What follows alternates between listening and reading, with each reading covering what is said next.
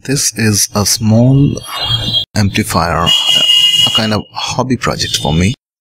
I just made this with the parts in my inventory.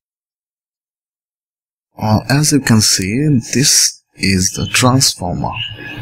It's supplying 24 volts AC, and this goes to the power supply that is regulated. I used LM317 and LM357. This is the positive voltage regulator and this one is the negative voltage regulator, and there is an additional 12 volt regulator to supply the source. Here is my source. This comprises of USB MP3 kit. I used it for the time being. I have a plan to connect this to my computer later on. And the output from this source goes to a 3-band equalizer. As you can see, I assembled this on a vero board.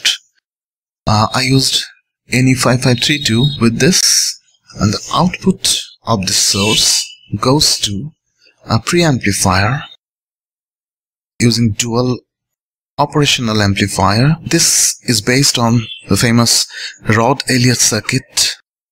It takes away all the mismatch with any kind of amplifier. This is great, amazing.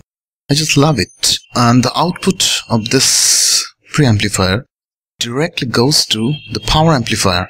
I assembled this on a vero board too. This is a TDA2009 based amplifier. It's sweet sounding. So far, I'm very happy with this project. It's good. Let's power it on.